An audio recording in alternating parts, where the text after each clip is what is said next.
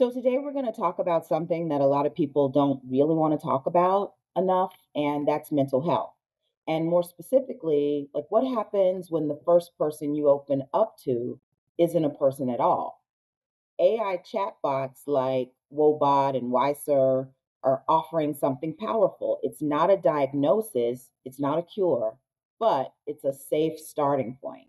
So, for someone struggling with anxiety or depression, the act of reaching out to anyone can sometimes feel overwhelming. So, chatbots actually break that barrier. They're judgment free, they're available at 2 a.m. when your thoughts won't shut off, and they don't sigh and look at the clock.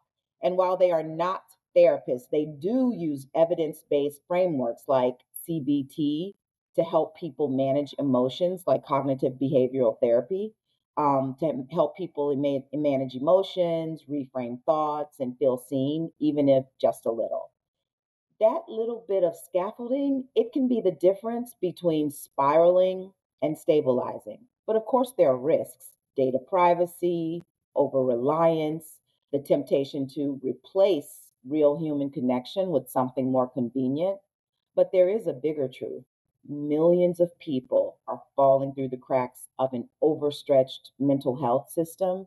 And AI is not the whole solution, but it can be a bridge, a lifeline.